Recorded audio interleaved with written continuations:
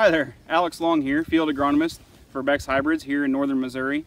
Today we're standing in a soybean field just outside of Agency, Missouri, which is up in the northwest corner of our trade territory. And I want to talk about soybean management decisions, more focused on the later stages of soybean growth. As you can see, this field of soybeans I'm standing in is pretty far along. You know, they're pretty much thigh high on me, and I'm not a short guy. So these beans were planted fairly early. I want to say around April 20th. And I've been growth staging them, and these are right on that borderline between R2 and R3. I'll get into the importance of that later, but I just want to make mention of that. But what I wanted to focus on is fungicide and insecticide on soybeans. So I know there's a lot of talk going on about making these applications, especially this time of year, because we are getting into those reproductive stages and guys really just want to protect their plants.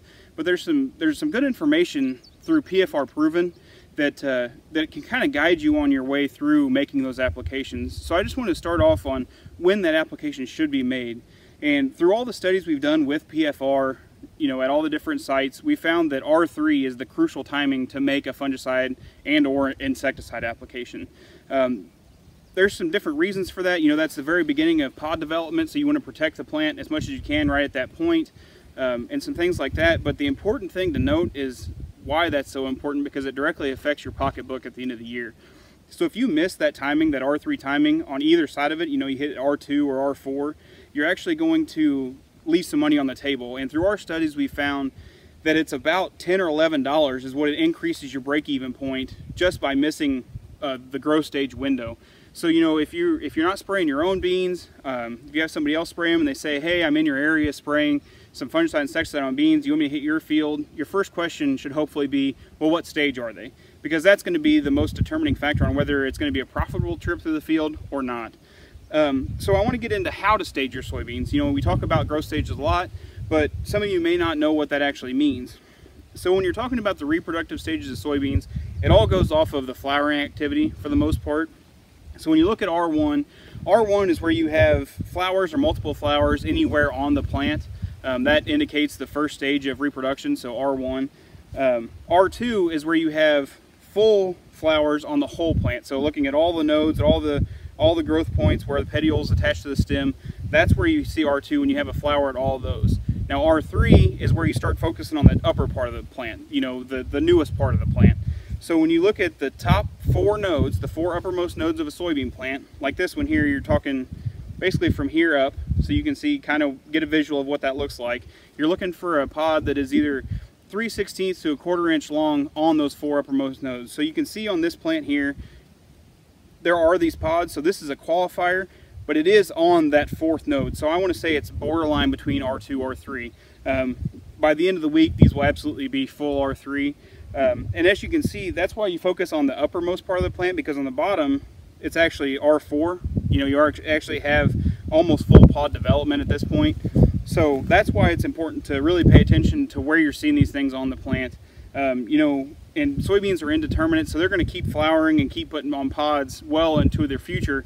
But at this point, these beans are at R2, R3, so this is the stage at where you want to be making those application determinations, or when you want to make those applications.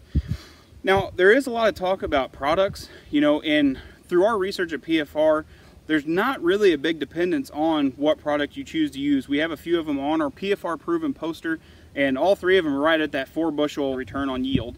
So they're right at 4 bushel, and then insecticide on the same note is about the same. You know, in our PFR proven poster, it shows a good example of just a common pyrethroid, and you're going to see a similar return there, you know, that 3 to 4 bushel range. Generally, I want to make the combination application, especially for how relatively cheap those products are. You're going to be better off mixing the two than doing one or the other. In my experience, I've seen insecticide actually work a little bit better alone than fungicide, but that's very subjective to the field. When you're out here scouting and you're making these decisions, so I said, you know, you want to make the application at R3, and I guess I should have noted that that's with the caveat that there isn't a disease problem out here to begin with. So when you're scouting these fields, you want to look and see what kind of diseases you have present.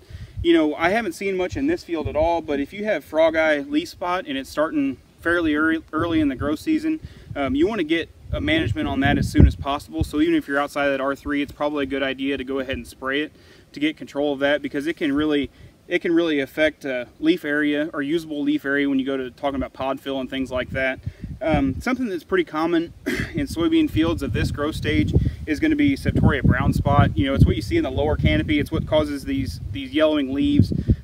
You know, it's a direct effect of soil splash. You know, there's a bacterium in the soil, splashes up on the leaf, and it causes this. You know, it can lead to defoliation. Generally, it's not a big yield limiting factor, and it's pretty difficult, if not impossible, to control with fungicides, and I think that comes down to a coverage issue, because like I said, it is on the bottom of the canopy. On the insecticide side, the things you'll be looking for, like this time of year in this area, Japanese beetles are everywhere.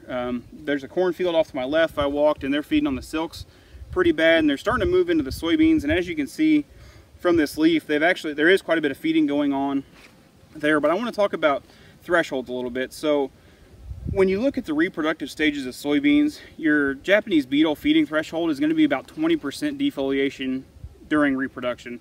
That's a pretty good amount of your leaf area gone. You're talking about 1/5 of the leaf area gone.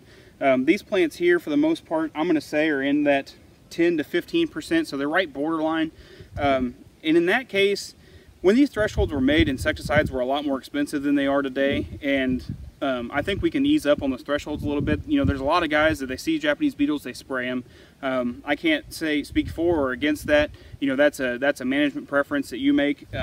I lean more towards getting rid of them because I don't want any leaf feeding at all. I want to keep my soybeans as healthy as possible. But so it's a good idea just to scout your fields, get out here, see what's going on, and help make these management decisions. Like I said, our PFR Proven and PFR in general is a great resource when you're looking at different products and things like that, but it's a very good way to get a handle on what kind of expectation you can have for the yield you'll achieve. So that's today's agronomy update. I hope you learned something, and happy scouting.